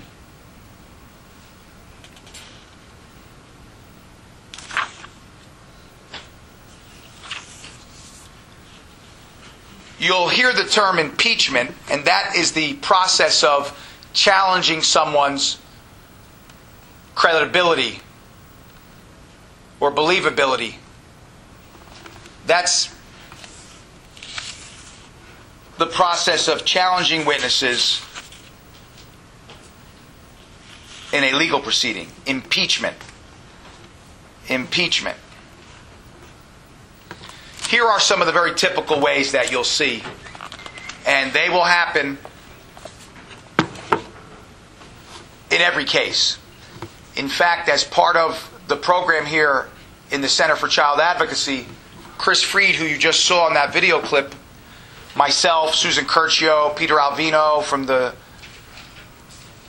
Office of the Attorney General, and a few others have crafted a curricula for preparing DIFUS workers for testimony in court. It's a 4-day program, 8 hours a day on investigations, documentation, testifying, and video clip review to prepare child protection workers, DIFUS workers, for the challenge of being a witness in a civil case or a criminal case. And we go through all of these issues in great detail, and I have lots of video clips that show you witnesses being attacked on cross-examination and offer suggestions about how to meet those challenges. I'm going to lightly touch on all of them. One way that people's credibility or believability is attacked, one way that witnesses, including DIFUS workers and detectives and lay witnesses, are impeached, involves prior inconsistent statements. That is a very basic form of cross-examination. Now, the goal there is to suggest to the fact finder, for the purposes of the rest of this afternoon and evening, I'm going to assume there's a jury listening to this, okay? The purpose of this form of cross-examination is to suggest to the jury that you, let's say the DIFUS worker, is either being deceptive about what happened, what really happened in this case, or you're confused about what really happened here. And a prior inconsistent statement is very simple. Supposing that you came to court and you testified that when you appeared at the family home to speak to the child, that the mother of the child who greeted you at the door was mildly upset that you wanted to talk to her daughter and that she was uncomfortable with that. The defense lawyer later says to you, well, we'll call you Ms. Basillo. The diapers worker is Ms. Basillo. Ms. Basillo, she was more than uncomfortable, according to you. You felt that she was angry. You felt that she was hostile to you. Isn't that true? No, I didn't feel that way at all. She was, she was upset that I was there. She was a little uncomfortable. Are you sure about that? No, sure, I'm sure. She was uncomfortable. She really didn't want to talk to me about this. I wanted to talk to her daughter. She doesn't know me. And she was uncomfortable. Do you remember talking to the grand jury in this case? Or do you remember filing a report on NJ Spirit about this case? Or do you remember talking to the prosecutor about this case? All of those suggestions are part of the setup. In fact, they won't even ask you, do you remember? They'll state things in clear, direct sentences that call solely for a yes or no. They're allowed to and will ask leading questions all the time. So you need to listen to every word that makes up that leading question and make sure that it's all true before you say yes or correct, or that's right. It's almost like a true-false question. If any part of that leading question is false, you better say no. You don't want to put words in your mouth. So he may say something like this: Ms. Basillo, isn't it a fact that you were asked to come to the prosecutor's office shortly after the child allegedly told her teacher something happened? Yeah, that's true. And you went down to 401 Grand Street. Isn't that a fact? No, I didn't go to 401 Grand Street. I went to 30 Kings Road in Totowa. That's where they asked me to go. Oh, that's right. Thank you for correcting me. You must remember that well, don't you? You remember it was in Totowa, don't you? Yeah, no, it was in Totowa. But you have a good recollection of that because you just corrected me, right? Yeah, no, I do remember going to Totowa. Well, I'm glad you remember it well, Miss Basillo. Because I'm going to talk a little bit more about that. Do you remember meeting with Detective Sergeant Steve Beatty? Yeah, I do. You know the guy with salt and pepper hair? His office is in the corner by the video review room. You remember going in that office? Yeah, no, I remember talking to Beatty. And he asked you a bunch of questions about what happened when you went to the house to talk to Gabriella. Do you remember that? Yeah. Didn't you tell Stephen Beatty, the detective sergeant, that my client was hostile and angry and mean? No, I don't remember that. Really? Judge, can I have this marked, please? Now the setup is reaching full blossom. Because he wants the report marked. He wants to put a little sticker on it that has a letter and a number so that the world knows what this is in future generations. If it gets lost or it falls on the floor, we can take that letter and number, we can compare it to a log and go, aha, this is the report that Beatty filed. So he's going to mark it for posterity. He's going to take it back. But he's not going to give it to you. It's going to go like this. He'll look at the jury. Is it your testimony, Ms. Basillo, that you never told Beatty, the detective sergeant, that my client was hostile? You want to stand by that statement? Now, you can say yes or no. My suggestion to you is, you're in this deep, you stick with what you say.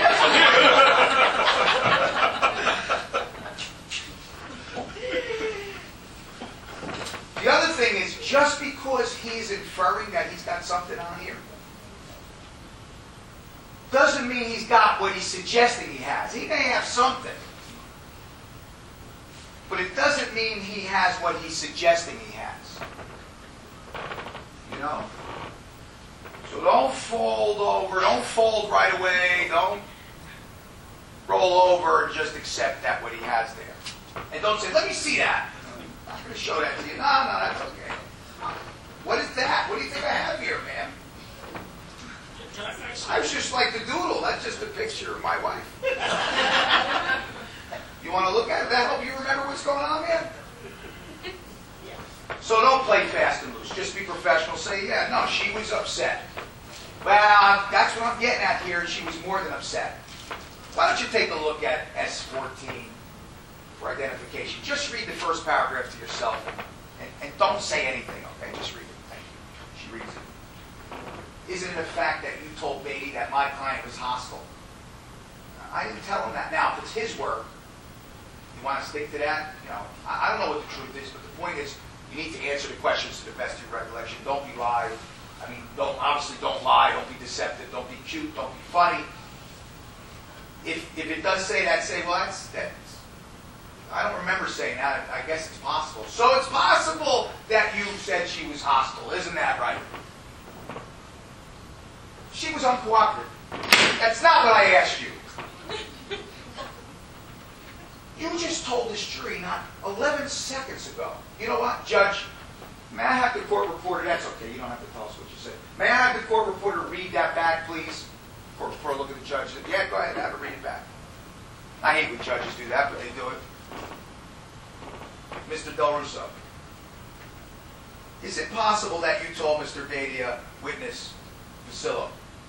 Well, it's possible that I said that. Thank you, Ms. Court Reporter. Remember? I know it's hard to remember stuff that happened a long time ago, Mr. Vasillo, I really do, but this happened about 5 seconds ago. Do you remember telling this jury that it was possible? Now, you can go down this path to doom. We're not talking about the kid. We're not talking about the case. We're in this joust, if you will. We're in this debate about a picayune minor point here. So the lesson here is stick to your guns. Ask, look at the report. If that refreshes your recollection about what happened, then tell it like it is. Say, you know what? That's the way I characterized it back then. But upon reflection, I don't know that hostile was the best word. If you say something like that, you're in good position, But don't fight, don't deny, tell the truth. If you don't remember, if Beatty got it completely wrong, then you got to stick to your guns. But if it's your own writing, then what are you going to do? If you're shown a DIFUS report where you wrote the word hostile, now you got to deal with it. And the way to deal with it, I'm suggesting to you, is acknowledge that it's inconsistent. You know what? I did write that.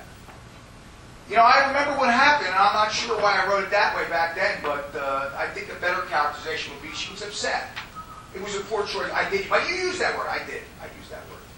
Probably a poor choice of words. They're only going to go this argument. They're only going to waste time and do this for so long. Because eventually the jury starts going, all right, we get it, okay? They start to turn on the advocate, the lawyer advocate. So, if you have a prior inconsistent statement, and you're confronted with it, and it is inconsistent, and it's from you, fall on your sword. Falling on your sword means accept that you made a mistake, and move on. And explain why. Say, you know what? I said that then, but I probably should have said something more in line if she was upset. Because that's what she was. As I think about it, hostile means she was yelling at me, raising her arms, swinging her hands around. None of that happened, but she was upset. So fall on your sword, explain yourself, and then the lawyer has nowhere to go but move on. Again, the larger point here is prior inconsistent statements. It could be about anything, right? Anything. But the purpose is to show you are a poor record keeper, or to show that you're being deceptive today, that the truth was the original statement. In fact, a very common way of approaching this is, well, wouldn't you say that your memory would have been better 2.5 years ago when you came to my client's door than it is today? Wouldn't you agree to that? Well, I don't know. The answer to that is yes, okay? Yes. There's no person I've ever met who has a better memory today than they did 2.5 years ago about an event that happened 2.5 years ago in one day. Okay? And even if you are some savant or some special person whose memory gets better with age, just concede the point, okay? And that probably is the best lesson. Too many witnesses get trapped because they argue over mundane points and don't accept and agree to something that they did in the past. If they say something that's true, agree with it and move on. Don't worry about the inferences. There'll always be another lawyer who could clean up any of these negative inferences or ideas the jury might get because of the way the defense lawyer crafted the question. On the other hand, if he says, and I'll use the male pronoun for these purposes, there are plenty of ferocious women cross-examiners too. Okay. But if she says or he says something that's inaccurate, don't agree with it. I'm not saying that. Listen. But one way to attack the credibility of witnesses is through prior inconsistent statements. And I think I made that point. Bias is another way that witnesses are cross-examined. Bias. Bias simply means favoritism. Favoritism. Sorry about that. Bias simply means favoritism. Let's say, I'll give you a very simple example. Let's say one of your coworkers was being prosecuted for theft. A DIFUS coworker, someone who sat in the cubicle next to you. And you were a witness in the case. Well, the defense would show the nature of your relationship with the person who is on trial. The suggestion is that you are biased towards them. That your bias favors your friend who's the defendant. So any questions that you're asked about the behavior of the defendant in the DIFUS theft case are vulnerable to an attack for bias. And in those cases, you just accept what is.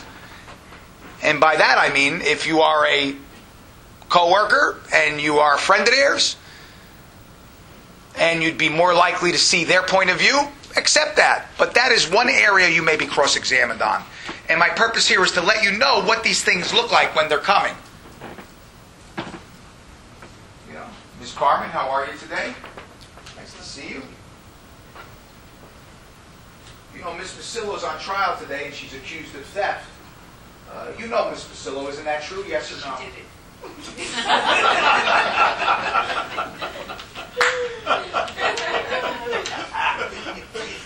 No loyalty here. She used to steal my pencils all the time.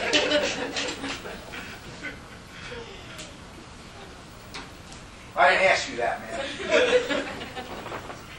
Judge, please instruct the witness to be responsive. The cross-examiner will ask you about the relationship. Is it a fact that you work with Ms. Basillo? Yes or no? Yes. Is it a fact that you have worked with Ms. Basillo for the past 10 years? Isn't that true? Yes or no? Yes. In fact, Ms. Basillo shares the cubicle, shares office space, and is assigned the cubicle right next to you in the DIFUS office. Isn't that right? Yes. You and Ms. Basillo go to lunch once in a while. Isn't that right? Yes. Tell us, when was the last time you went to lunch with Ms. Basillo, Ms. Friday. Carmen? Friday. You went to Ms. Basillo's wedding when she got married last year. Isn't that true? Yes. When Ms. Basillo was charged with this crime, you were the first person that she called. Isn't that right? I don't know that. Oh. She did call you, though. Isn't that right? Yes. She asked for your advice about the predicament she was in. Isn't that true? Yes or no? She asked you for advice about the predicament she was in. Isn't that true? No, she asked for advice. She just explained her situation. And did you tell her what your impressions were? Yes. Okay. So, this can go on and on. The point is, we are showing that this witness maybe favor Ms. Basillo. Her testimony needs to be looked at very closely. It needs to be scrutinized very closely because she is going to see things subjectively in a more favorable light when it comes to anything about Ms. Basillo because they're friends. She is biased towards Ms. Basillo. Bias can arise in a million different ways. It doesn't have to arise from a close friendship. It can arise from lots of different things, but it is one way that you are attacked as a witness in any kind of legal proceeding. If you have a conviction for a crime, that can be examined in court. If you are a defendant on trial and that conviction is very similar to the kind of offense that you're on trial for, then they can't say what the crime was. Typically, they can say what the crime is. If Ms. Carmen is the witness and she's a DYFS worker and she was convicted of tax fraud in 1988, then we could bring out the exact offense for which she was convicted and what the penalty was. On the other hand, if Ms. Basillo, who's on trial for theft, takes the witness stand and we want to impeach her credibility, we want to suggest to the jury they ought to scrutinize her testimony and not believe her. If in a theft case we learn that she was convicted of burglary 5 years ago, we would have to do what we call sanitize that. So we would be able to bring out that she has a conviction, but we can't say what it was for, because then the jury will hear it's a burglary. They'll think, well, she's probably guilty of this kind of theft, because burglary is a theft. It's a theft in a dwelling or a car or some other secure place.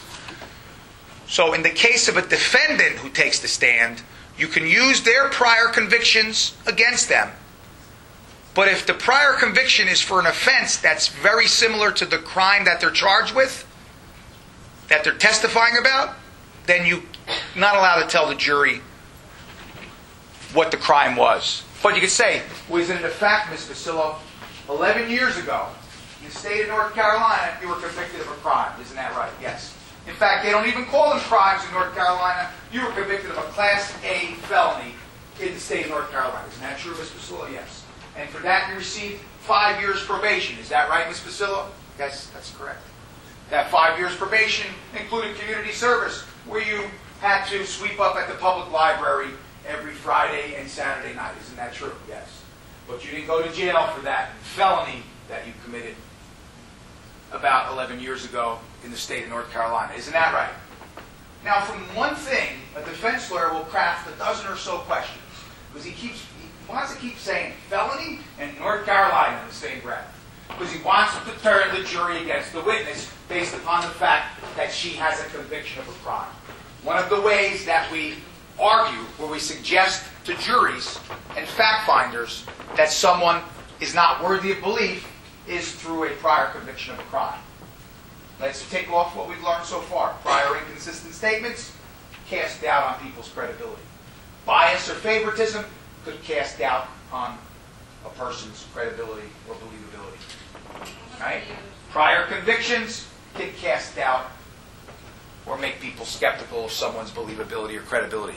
Go ahead, Michaela. So you're saying you can bring up a witness in the defendant's prior conviction if it's not relevant, if it doesn't relate to the current charge? Yes. Michaela says if a defendant takes the stand and has a prior conviction that's not similar to the charge that they're on trial for, can you say the whole name of that charge? And the answer is yes. I'll change it around. Same defendant, DYFS worker Ms. Basillo. Same offense, theft in the DYFS office. Her prior conviction is not for felony burglary in North Carolina. Her prior conviction is for criminal mischief or possession of hollow point bullets. Here's something that's unrelated to a theft. Isn't it true, Ms. Basillo, that in North Carolina 11 years ago you were convicted of a Class A felony? Yes or no? Yes. Isn't it true that you were convicted of possession of hollow point bullets? Isn't that right? That's correct. In fact, hollow point bullets are bullets that have a little bit of lead at the tip carved out so that there's a greater kill zone. When it impacts upon the bone, it fragments and is more likely to kill someone. Objection, Judge. Sustained. Mr. Del Russo. All you can do is bring out the fact that she was convicted of hollow point bullets. We don't need a lecture or dissertation on hollow point bullets and the kill zone. Okay, Judge. Sorry about that. So yes, you can bring out the full charge, even for a criminal defendant, if it's dissimilar or not similar to the charge that they're on trial for. And in my little hypothetical, Ms. Basillo is on trial for theft in the DIFAS office. Hollow point bullet, not like a theft. Burglary, like a theft. Burglary is a theft. It's a kind of theft. No, the witness doesn't matter. They're not on trial, so it doesn't make. This is about the jury not wanting to convict poor Miss Basillo because she must be guilty of this theft because she did a theft in North Carolina 10 years ago or 11 years ago. But any other witness, every crime is admissible on the issue of credibility. Any crime, and you can say what the crime is. I mean, you don't spend a lot of time in this. You're really only allowed to say the degree or class of the crime, how serious it is, the name of the crime, and what the penalty was. You should be able to do it in 3 questions. But a good defense lawyer will turn those 3 into 9, 12 maybe. Same 3 questions, but asked in slightly different ways. Because they want to keep reinforcing it. They want the jury to hear it over and over again. Repetition, repetition.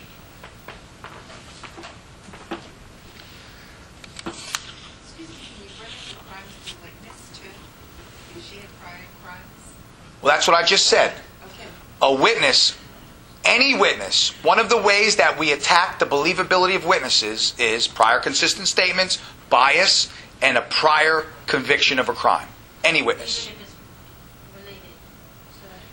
For a witness who's not a defendant, any prior crime. It could be the same kind of crime. If Carmen took the stand in Miss Basillo's case and Carmen was convicted of theft, we can bring that up. It raises an interesting issue, though, because Carmen sits right next to her, and maybe birds of a feather flock together.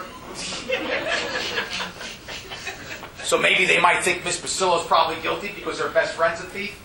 So you might have a half argument there, and you might be able to challenge the general rule. But no, just forget about that kind of. I would make that argument, but let's forget about it for our purposes. Anyone other than the defendant, all crimes come in, name of it, felonies, whatever it is.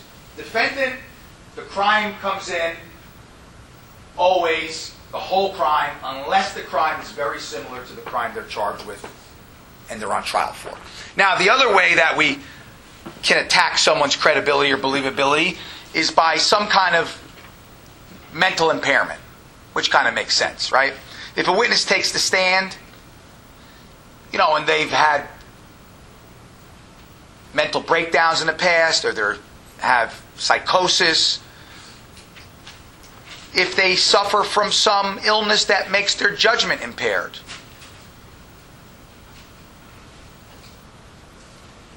Suppose they're on medication that makes it difficult for them to think when things are happening, or it affects their ability to remember stuff. You would want to know that. Any kind of defects in capacity, by that we mean the ability to look at stuff, remember stuff, and say what that stuff is. Perceive, remember, and communicate. If there's something that affects your ability to see stuff, to then remember that stuff, and then say what that stuff is, then it doesn't mean you can't testify, it just means we get to point that out. Well, isn't it a fact, Ms. Carmen, that you're taking Coca-Cola 2 as a medication? Isn't that right? Yes. And your doctor told you that Coca-Cola 2 makes it hard for you to remember things. Isn't that true? Yeah. And you've been taking Coca-Cola 2 since... Well, we're not talking about today, Ms. Carmen, but thank you. You've been taking Coca-Cola 2 since 2008, isn't that right? Yes. 3 times a day, correct? Correct? Yes. Now, my client, Ms. Basillo, was charged with committing a theft at the DIFAS offices in 2009. You remember that, don't you? Yes or no? Yes. You were taking Coca-Cola 2 in 2009 when you claimed to have watched my client take the digital camera that everyone has to share in the DIFAS office and put it in her purse so that she can go to Teddy's wedding and take pictures. You were on Coca-Cola 2 at the time. Isn't that right?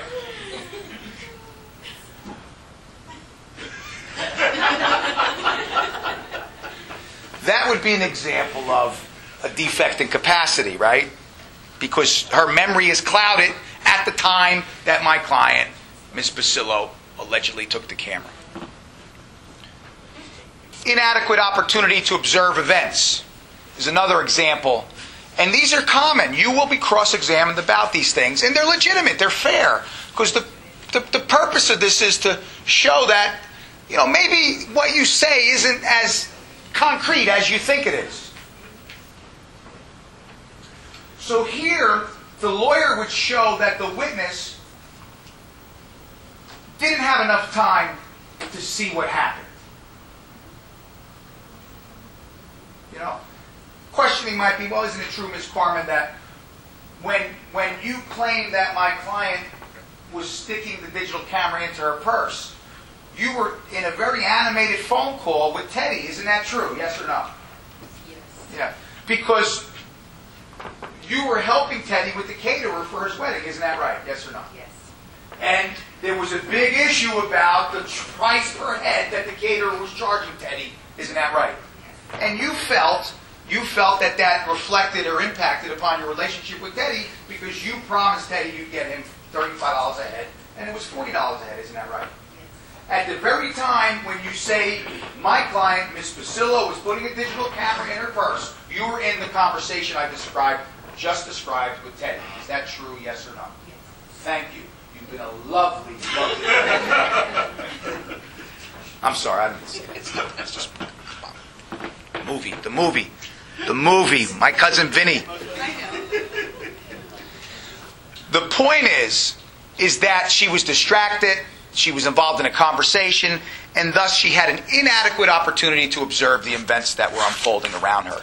You can fill in the blanks. There's a million ways that manifests itself, but that's the way that a witness would be impeached. Inadequate opportunity to observe events, to observe what was happening. They're distracted. You don't have your full attention on the issue that's being testified about. All of this stuff is at Chapter 8 in your textbook, 283, 284, and 285.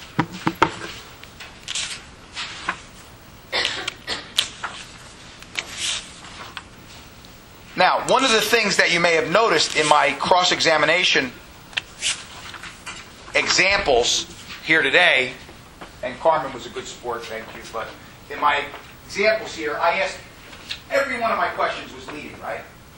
There was no opportunity, although Carmen snuck in a couple of spontaneous declarations there, but there was, in the structure of my questions, there was no opportunity for the witness to say anything other than yes or no. And that's what you will see. Has someone in here been cross-examined in the criminal or civil courts? There are good defense lawyers, and some of them don't follow what I think is good practice for defense lawyers, but were you cross-examined in a way that was similar? And not in tone. No, you don't have to be obnoxious to be a good defense lawyer, by the way. I'm playing it up here. Some of them are obnoxious. But you could be a gentleman or a gentlewoman and be just as firm and just as closed-ended in the structure of your questions. What was your experience like? Well, just last week. Okay. I agree. He didn't ask me just an or no answers questions. He was all over the place. He wanted me to speak about the velocity of the object. If I felt that the mom intended to hurt the child. But all things that are beyond your capacity, that's the subject of expert testimony. Although you might be able to give an opinion about, unless if you observed it. Were you there when this event happened? No. Okay. Speculation, right? And severity of the injury, which he wanted me to describe the injury. By the time I got to the hospital, the young lady's face was already stitched. All of these things are relevant. It seems to me, I don't know what the hearing was about, but they seem like they were all relevant to the judge's decision, but beyond your capacity. I mean, this is what the judge has to figure out. In essence, they're asking, they want to know the velocity, whether it was intentional. And what was the third thing? If the injury was severe or not. All of those things, if we were teaching the course that we're doing, all of those things are either opinion or conclusory. So the right way to ask that question would be, see severe is conclusory. Was the injury severe? Or I looked at the injury was severe. I don't know what that means, you know? That's a conclusion. That's like saying someone's drunk. You know, remember we talked about the state troopers are best at explaining themselves? We need the basis for that opinion. So he could have said to you, describe the injury. Now, if you saw it, we know that the child was all bandaged up. But let's say you saw the injury. Describe the injury. What did it look like? It was, an incision on her arm. How long was the incision? How deep was the incision? Those are things. Severity is a conclusion. But anyway, you couldn't see the child because she was bandaged up. The velocity of the object that hit the child. How did he question you on that? Well, he wanted to throw my report out of court. Right. Based on a quote that the mom told me. Yes. And I guess he said that his client said that she never said that. So the judge didn't allow him to throw the entire report out of court based on that, but he allowed him to treat me as a hostile witness, whatever that means. You think I'm hostile now? They're always hostile anyway. Yeah. But I couldn't answer the questions, and I told him that I wasn't a medical expert to answer the severity of the injury. I just described what I saw, which was 3 linear marks stitched up in her face. When she asked me about the velocity of the glass, I told him that I couldn't answer that question, that I wasn't there. And when he asked me if I felt that she had intent, I told him, I cannot answer that question. You need to ask your client that question. Well, let me tell you something. That was the way to answer those questions. You handled that deftly and well. And I don't know what he meant by a hostile witness. A hostile witness is when you're the sponsor of the witness. When you put the witness on the stand, but for whatever reasons you're hostile, the relationship is not one of cooperation. I'll give you a quick example. Well, yeah, in the beginning, yeah, they were, yeah. So why do you want someone declared a hostile witness? Because the general rule is you're not allowed to ask leading questions if you put the witness on the stand. I was making the point before that defense lawyers ask nothing but leading questions, and they're supposed to, and it's okay. But if you put a witness on, if you're doing direct examination, not cross, direct examination, and we call that the sponsor of the witness, it's your witness. If I put a DIFAS worker on a stand, I can't ask her all leading questions. I ask open-ended questions. Tell me what happened next, what happened next. Once in a while I can ask a leading question or two just to focus someone on a particular area, but generally speaking, open-ended. Now, let's say this was a very contested case. It was the prosecutor's office was prosecuting DIFAS, and all the DIFAS workers were angry at the prosecutor's office. And Ms. Carmen came in, and she was coming in there, and she didn't want to testify, and it was clear she didn't want to testify, and she had her lawyer file an application and a letter to the court telling the court that they believed that she shouldn't have to testify. Despite all that, she was ruled that she must testify. Now, I need her testimony. I'm her sponsor. But she didn't come here willingly. So I put her on the stand, but you can't do it right away. I need to ask her a few questions, and she's got to get obnoxious with me or not answer them. I don't know, maybe. Could be. It's hard to remember stuff. You know, after 2 or 3 of those responses, I'd look at the judge and go, Judge, Your Honor knows the history of this case. I'm asking that this court declare Ms. Carmen a hostile witness, please. The purpose of that is so I can ask leading questions. No, don't worry, Mr. Dover. So I've read the pleadings. I know what's going on here for the record. And the judge explained why, so that if there's ever an appeal, it's on the tape or on the machine. Go ahead. Isn't it true, Ms. Carmen, even though you're my witness, I turn into defense lawyer mode and I can ask leading questions? But your guy already was a defense lawyer. He didn't have to declare you a hostile witness. You were already hostile. What about you? Did you testify recently or in the past? In the past. Do you remember what the cross-examination was like? Scary. Do you remember anything about what he was trying to suggest about you or your recollection or why you shouldn't be believed? He was trying to say how did I come up to a substantiation because it was an appeal. And basically I said, we usually gather all the information because I was the second worker, there was a screw worker. And I said, I usually gather all the information we come up with a substantiation. So you gather all this information, so you substantiated before you even went out there. I said, no, you know, but it just, the way I was terrified when I was there. And then he wanted me to answer a question about a report. And it was interesting because I was really sick, so I couldn't hear him. And I kept going to the judge, what is he saying? And What is he saying? yeah, what is he saying? And because I couldn't hear him, he goes, oh, you need to speak louder. And then there was a point that the judge interfered. He goes, you can't talk to her like that. Because he kept like badgering me and talking to me with these long words. And I was confused. But he wanted me to testify to a letter that a doctor had wrote about a child. It was a child that had a perforated ear, and the perpetrator was a cop. So he was trying to say that he didn't do this to her. You know, it was an accident. And what happened at the Do end? you remember him, whether he was asking leading questions or yes or no kinds of questions? He was asking me. He was asking me questions to confuse me because he was using these long words. Like I felt like I needed a dictionary to look it up. I couldn't even remember anything because I was like scared. And but at the end, he wanted me to testify to this letter. And I said, well, Your Honor, I never saw this letter. So if you give me a chance, I want to read the letter so I could answer him. And then the judge is like, no, we're going to take that out because she goes, Your Honor, but I want her to testify. And she's like, but she's telling you she never seen the letter. So then finally he's like, well, she's not testifying to the letter. Because I said, well, if you want me to testify to something, I would have to read it. So I had a book that the attorney had said, okay, let me read the letter. So I literally was there like reading the letter. And the judge said, no, she's not going to testify to something she never saw. He ruled it out. Well,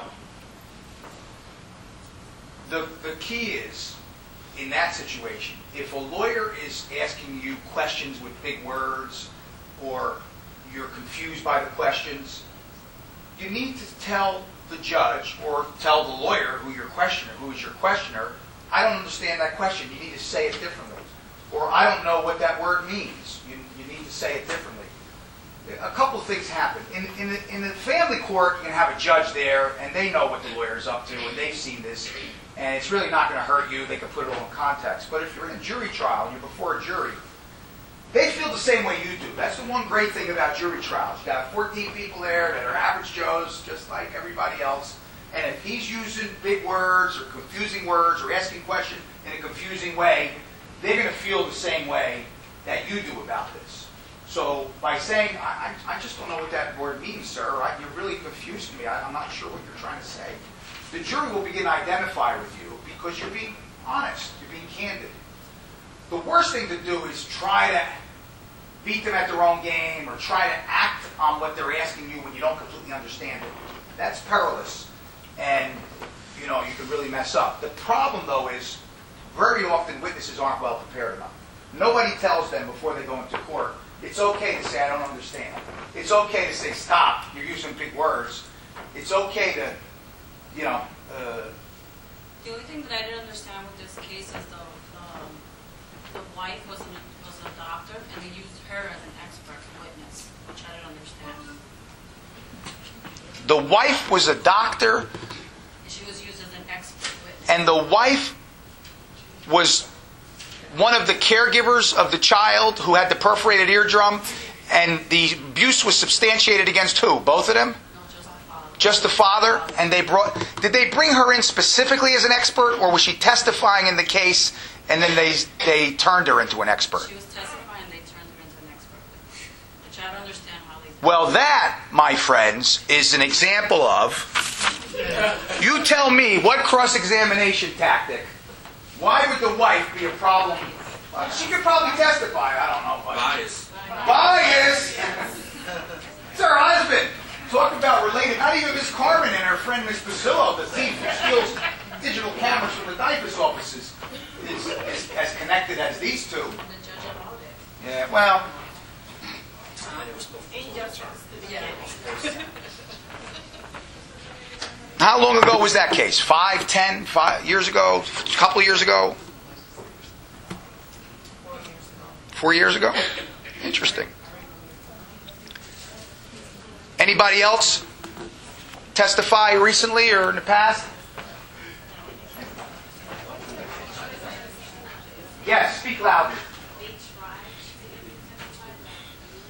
You're a DIFAS worker. You didn't try. You're supposed to testify. Your cases they go to court. So you wound up not having to testify, but.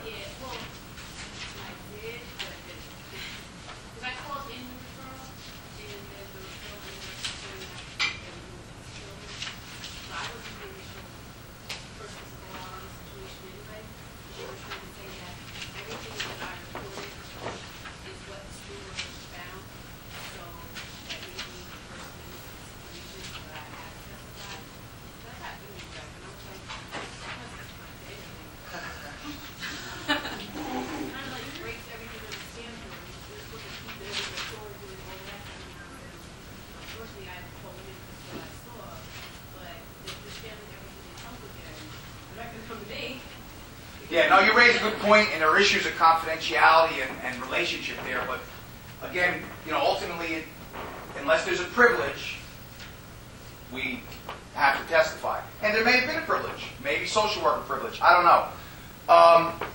Let's move on. I want to look at this crossword puzzle. I don't know that all of you did the crossword puzzle. I heard some of you doing it last week, so this is one way we can review about what we learned. But one down was the Sixth Amendment right. Does someone remember what the Sixth Amendment right is that fits in the squares that make up one down? Confrontation. The Sixth Amendment guarantees the right to confrontation. Confrontation fits in that box. Moving down to the box left to right, number 12 across. Child doc in court. What fits in that series of boxes left to right? Forensic pediatrician. Forensic pediatrician. 4 down. Legacy of Margaret Kelly Michaels. Margaret Kelly Michaels was the daycare center teacher in Maplewood, New Jersey. Taint hearings. Very good. 10 down. Accommodation syndrome author. 6 letters. Summit. 6 down. Applied only in legal proceedings. Privileges. I said that 30 times the past 2 classes. I said it a lot. Privileges. I'm privileged. Privileges. 6 down was privileges. Let's do 2 down. Mark told Cindy. Who told jury? Hearsay. Good job. 3 down. Court order to come to court. Subpoena. Very good. 8 down. Preserves child for jury. Video. The video. Now these are crossword puzzles, so you have these cryptic clues, right? Preserves child for jury. Video. The video records the child, and now the jury can see what she looked like at the time she made her first statement. Very often, this is one of the arguments for video recording. Because very often these kids wind up testifying when they're 13 or 14, but they might have made a statement when they were 12. So the video preserves what they look like now. The video recording. 5 across. Witness with special knowledge. Expert. Very good. 7 across. Duty to warn case. Tarzoff. Very good. 11 across. Cannot give opinion. Usually. Lay witness. I don't know what fits in there. Lay person or lay witness. If they both fit, then it works. But the answer is lay witness or lay person. Very good. I think we did them all, right? No, right to remain silent case. 9 across. Miranda. Right to remain silent case. Anything we left out? No. 6th Amendment right, we did.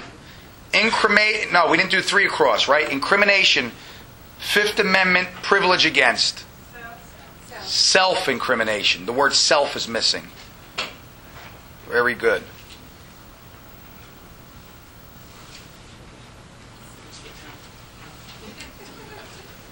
Okay, that is the end of this class. The examination is going to be like the midterm.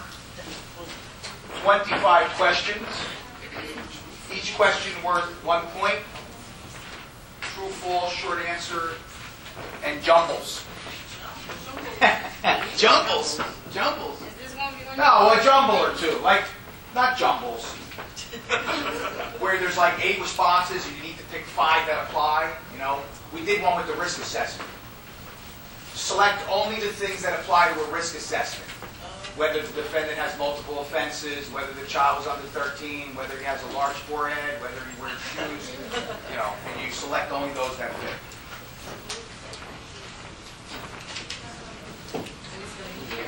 It's going to be here. You're going to take it on the computer the same way. If you have any questions during the week within the discussion boards, I'm going to subscribe to it right now so it gets pushed to my phone. You certainly can raise the issues down here in this final examination review board.